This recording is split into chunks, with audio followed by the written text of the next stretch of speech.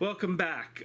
So now we enter what is considered one of the more productive times in terms of artistic expression and indeed all forms of expression. We haven't quite hit the golden era of theatrical endeavors, but the seeds are starting to be planted and we're starting to see society and artistic endeavors kind of break out of the shell that they have been confined in during the Middle Ages.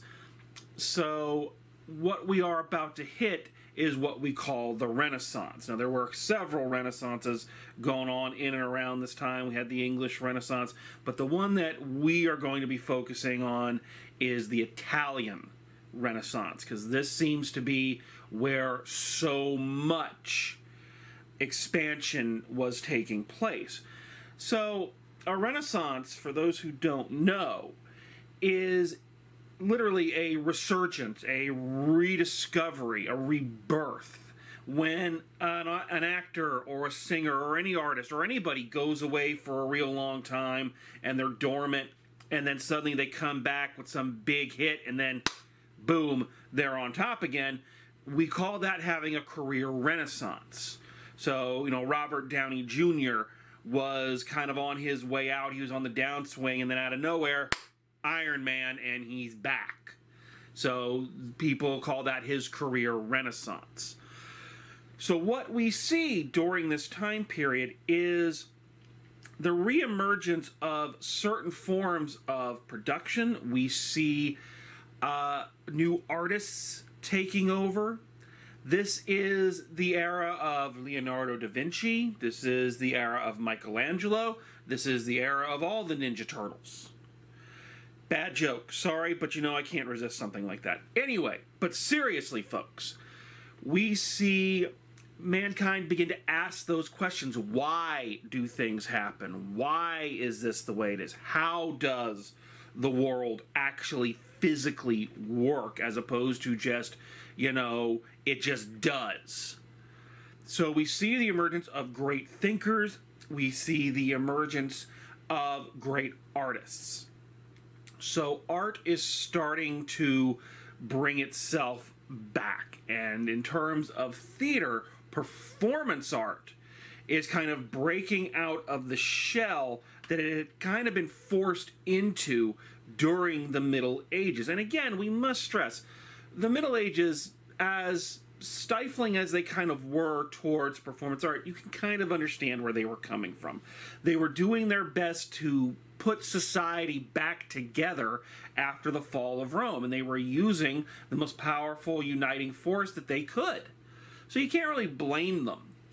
But the simple fact is theatrical productions had been stagnant and had been pushed down, repressed, whatever you want to call it.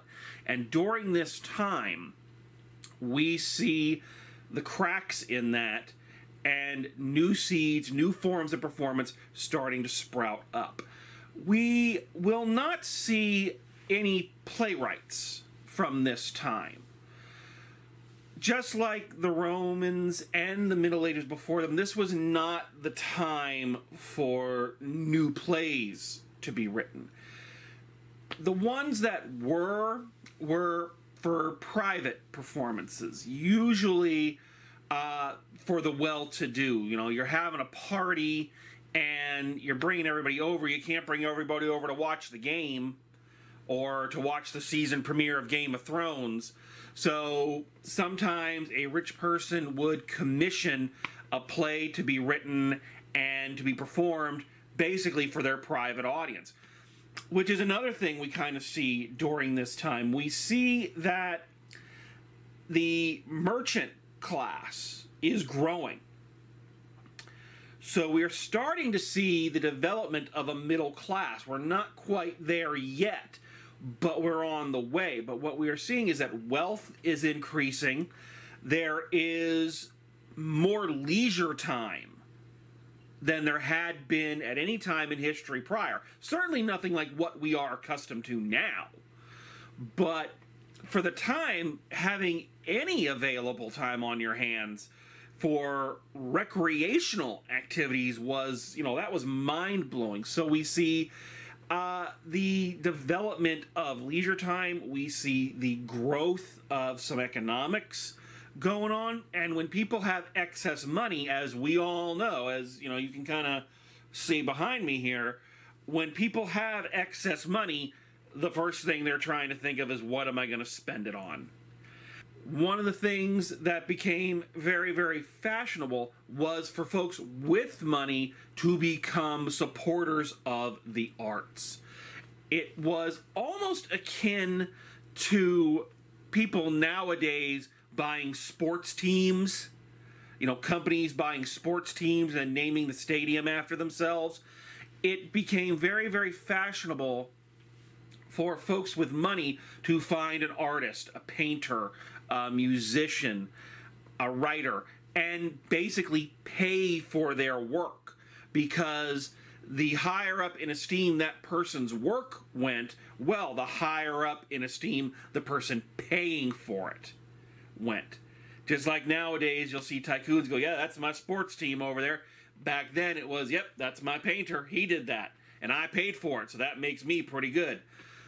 So we see funding for the arts starting to come back.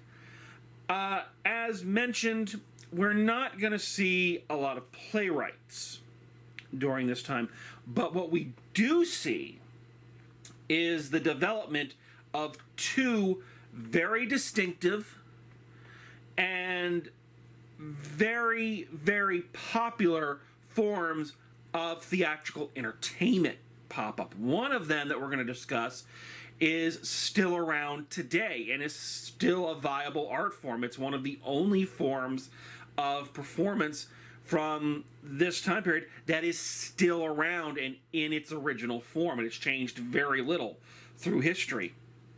And the other form, which has not been as popular in recent years, but there are still schools dedicated to it, and it itself has kind of morphed into something new. And it would also help, and I use this term a lot, it would also help plant those seeds, plant more seeds for what was about to come.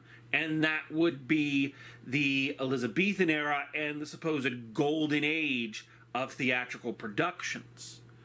So the Italian Renaissance is a very exciting time. It's like going to a college with a bunch of young artists who are just discovering new ways to communicate, new ways to present their art, and just watching people paint or sculpt and just suddenly feel very uninhibited. The other thing that happens during this time, which is going to be very, very important, is that the printing press comes into existence. And because of that, that means the early plays that were still in existence, things like the work of Sophocles, the works of folks like Aristotle and Horace, they now become more available. More people are reading these ancient works and are starting to have discussions about them. So those are two things that are very, very important, and that's what we're going to be covering in these next couple of videos. We're going to talk about the two forms of performance that spring up during the Italian Renaissance, and we are going to talk about a school of theatrical thought that began here during the Renaissance, picking up kind of where Horace left off. So the Italian Renaissance is a very fun, very exciting time, and I am looking forward to sharing it with you.